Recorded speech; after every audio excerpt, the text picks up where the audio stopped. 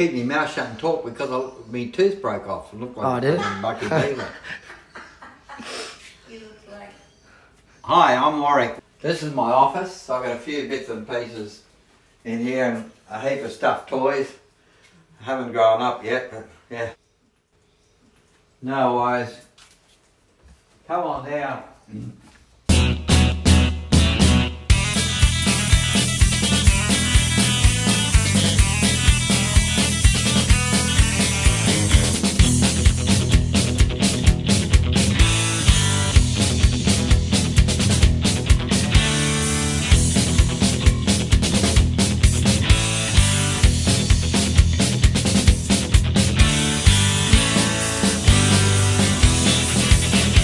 I got a few reels.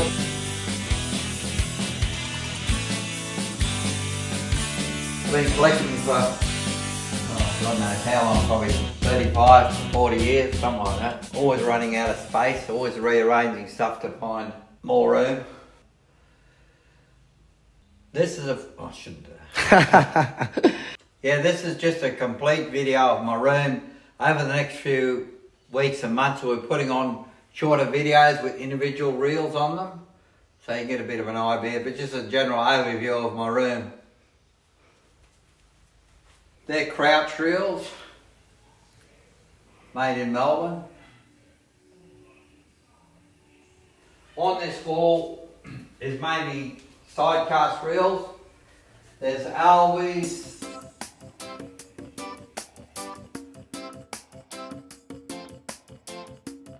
Acme's,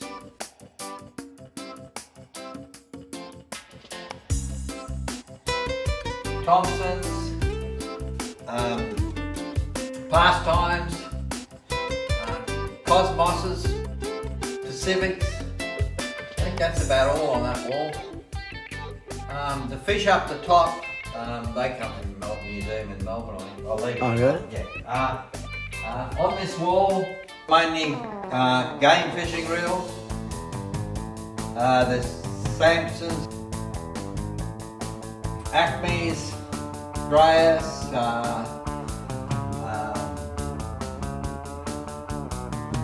Graham's.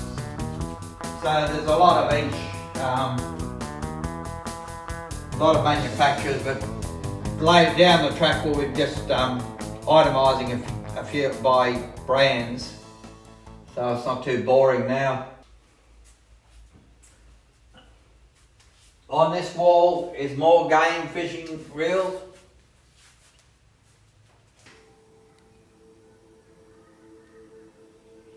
Yeah, I'm not real good at this. I never was a movie star. Yeah, there's game fishing reels right down this wall. There's about six or seven different manufacturers of these reels. In this corner is my Albie corner. I'm still in the sun and need heavy on my mind.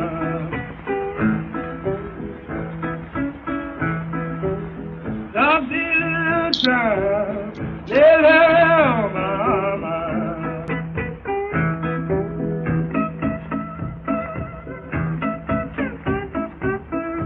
I got them spread around the room as well. I've got Albies from the first ones they made till, I got one yellow one, that's about it I think, but most of them are timber or bakelite. The jacket is Jack Alby's fishing jacket. Bruce and Glenn kindly donated that to me.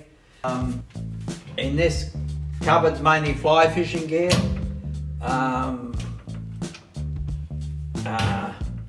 These are Ilden reels and parts and heaps of fly stuff. I've never been fly fishing, so not an expert on it. This wall here, there's probably about 15 different brands of fly reels on the top. Then you got Surf Masters. I've got the first Surf Master was made.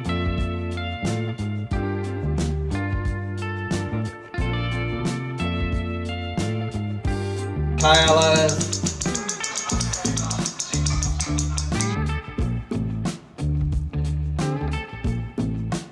Egg beaters.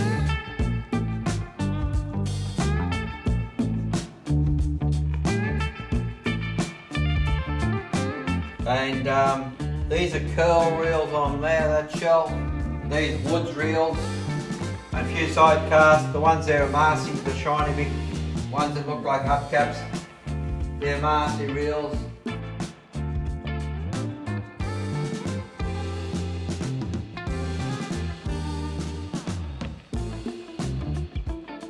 Alvey reels up on the top here, dual aces, and then the very unusual collier reel here.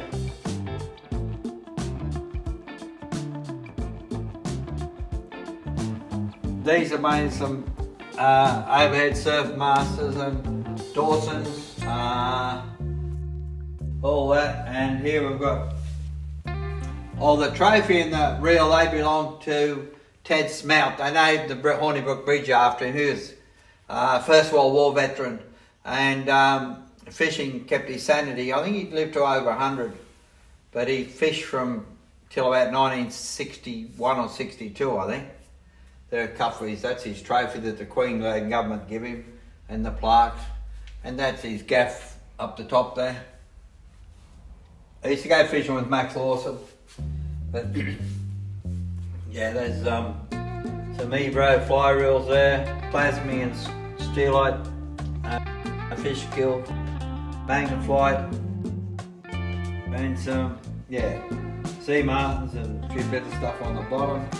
This side, the money is always on the top row, they'll be there, but most of them on these 3 rows are Ipswich reels. I've got the earliest one is Chris's, and it was 1913. He started making them, and this one came from the family, so it's unmarked. But he was making reels, probably one of the first in Australia, in Queensland, anyway, sidecast reels. The top rows, Bert Allen. Then you got Len Curtin reels, all the stainless ones.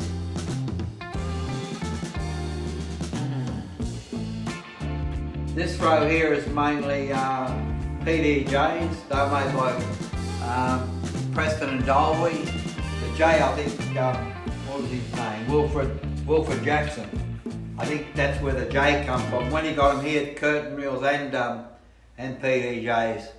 The next shelf's, there's some Ipswich ones up the top, but these are Townsend reels. I've got his own personal reels. A lot of, on the bottom, a lot of workshop parts and stuff. Yeah. In this cupboard here, there's a Tasman Wilson. These are 3 of only English reels I've got. I think I've about 5 Zane Grey reels. I got 2 cow reels. That's one was made in, the one in the middle was made in Lismore. It belonged to Aubrey Sarah. He had reels built specially fishing on for shark fishing on Bondi Beach. They used to swim there as well. Now everyone screams and yells because of shark. This top shelf is Justice and Arc reels. The Justice are all the side casts, the Arc. Some of these are, I think that's an Arc. Yeah, that's an Arc. The next 2 rows, except for the Wallace reels, are all Nick Cross reels.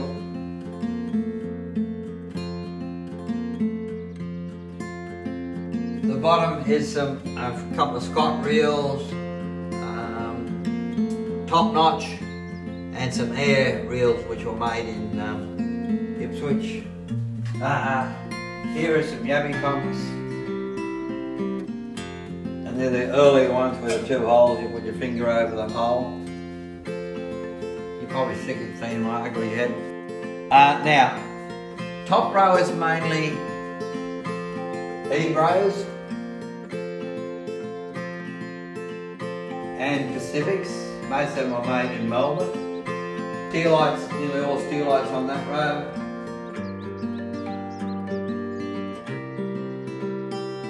Platypus and a few other reels, but yeah, we'll go through that later date. A big sidecast reel made by Carl, what the hell did he pronounce his name? Cotton Shaw. He was a toy maker, But he made boats as well, but didn't go fishing because he got seasick.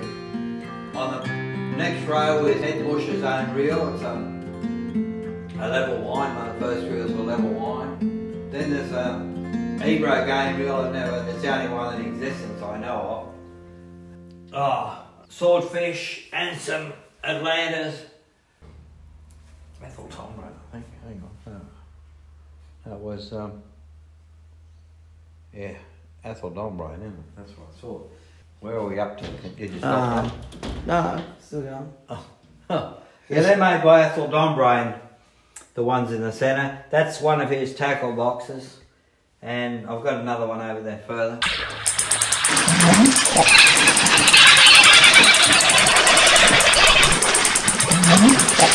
This big reel here is a Samson. I don't know who made them. No idea. There's a mixture of reels on this stand here. Yeah. Top row you've got Lixels, you've got a couple of Velox and Celox, Sierra Masons, some Ideals, AFA, Perfects, LPSs, Pilots, Albies, and I don't know who the mould was that was made, Albie type sidecast reel. Then your neck row you've got Elites and Dinghams and Alan Knight's reels. A lot of the rest are unbranded, so it's, you don't know who, no idea who made them. On this side, we've got Sea Martins.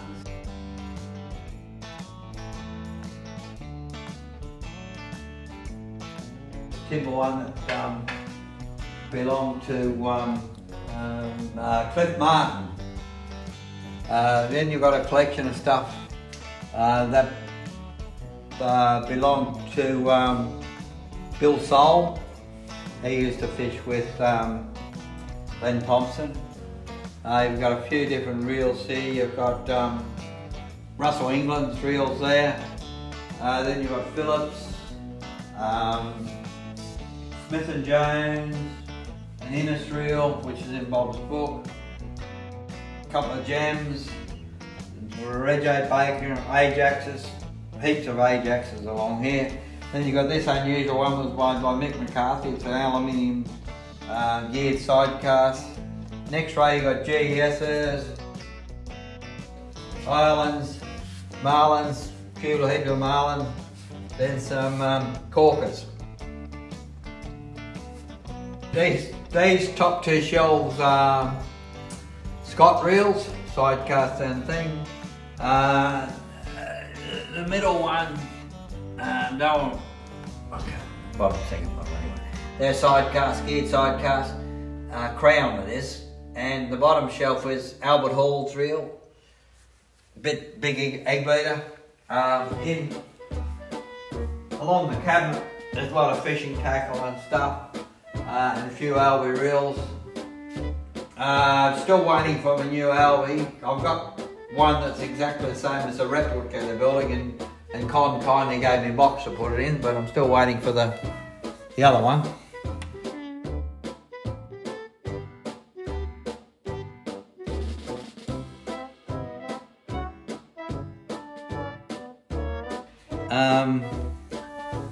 These are just a couple of the newer Albies. That's an old, I think it's about 1949, that one, unusual. There are Albies there right down to the bottom. Yeah.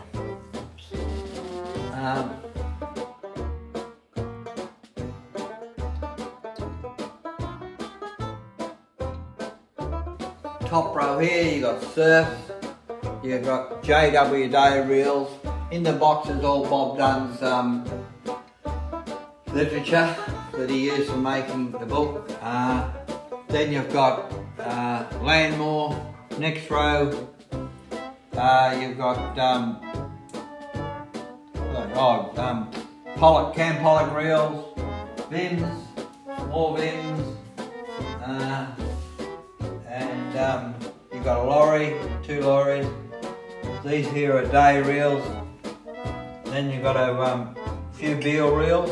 I think I've got 3 of them. Then parts of Jeffrey's that come from his house, all these reels that he was making. Then you've got porpoises, a couple of rows of porpoises, and some more Ipswich reels. Bob's manuscript that he used for his Australian Fishing Museum book. These look like workshops reels.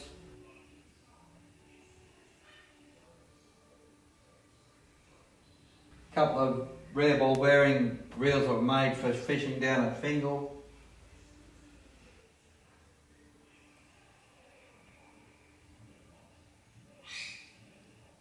My brain's gone now. We've been everywhere.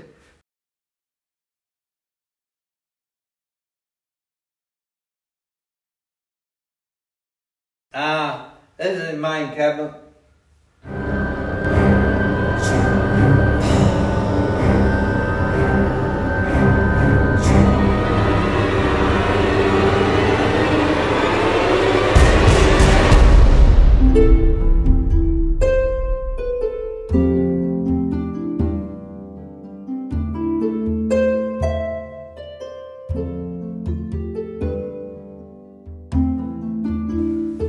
I don't know whether they have crocodiles or not. I don't know. Someone will probably arrest me. Just forget. A lot of capstans and surf masks and steelites, Grahams, Ebros, yeah.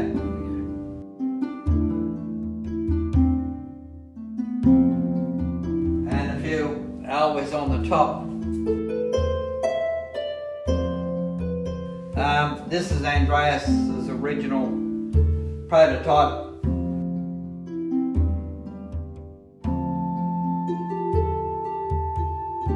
(1937), that was his second reel he patented. I've got the prototype for the first ones over there. He was fishing I think his house has now been turned into a railway museum at Lithgow. This row, hate to admit it, but these use Kiwi reels on the top. Then you've got Bill Southam's, a couple of his reel, a rare multiplier, little multiplier, bait cast or whatever. His fly reel. And then you've got these are Roas and Rex reels. Not sure who made, I think a guy called French that lived in according to Nick Cross Jr. made them in Brisbane. 1939, I think, weighed 209 pounds.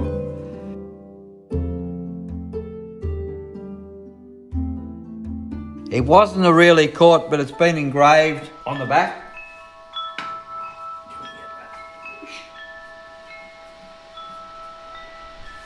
Just there.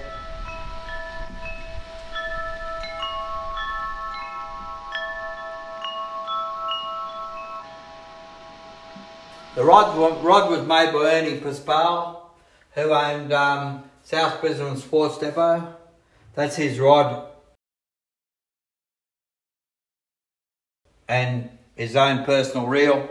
He made a lot of stuff. Then he went growing avocados down at Mullumbimby after that, and got out of the tackle business. I think it was the 1930s when things went bad with the Depression.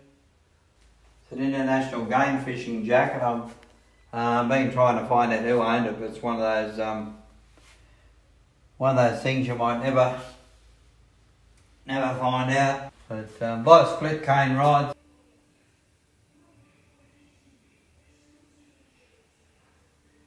This chair was supposed to be brought out by Zane Gray, but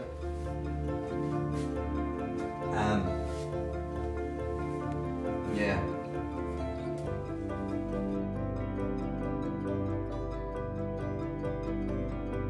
These up here are in the cabinet up here are all seascape reels and parts. The top reel's a tournament casting reel. It hasn't got ball bearings, it's got sleeve bearings. seascape reels were first, what's his fucking name? Were first made by Don Charlton in Newcastle. This is a prototype miner. There's only 2 of these made, one for his wife and one for his neighbour's wife. This one here is the first seascape prototype. They used it to fishing at Iluke. I think there was 3 or 5 of them made. Morris Hagar and Don Spencer bought all the parts and started to produce seascape reels again in 1985, but didn't last very long. This is a miner made by Morris Hagar.